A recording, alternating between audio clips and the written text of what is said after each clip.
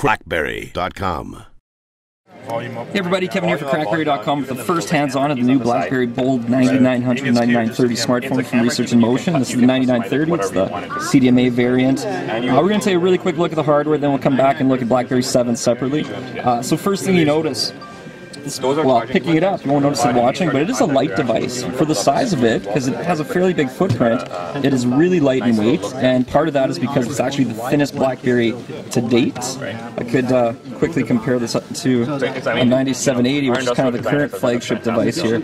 You get a very quick look at the difference in size. So you can see the 9930 is quite a bit wider. You can see the display is bigger, 2.8-inch display. A lot higher resolution at 640 by 480 versus the current 480 by 360 on this guy. And then the thickness.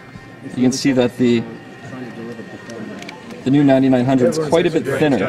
In the hand, this just feels amazing. It's very lightweight. You can see a big thing too here. You have a touch screen. Oh my god, it's true. Finally, when you give somebody your full keyboard BlackBerry, they can tap on the icons and it is good to go. Very fast. This thing's running beta software, but so far it seems really impressive. 640 by 40 display again, 287 ppi, so it's a really clear, crisp picture. Overall, loving it. Adam, anything we should talk about right now on the hardware side?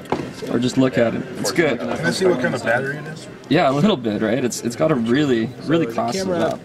This is nice. I want one ASAP. Alright, let's stop this. We'll come back.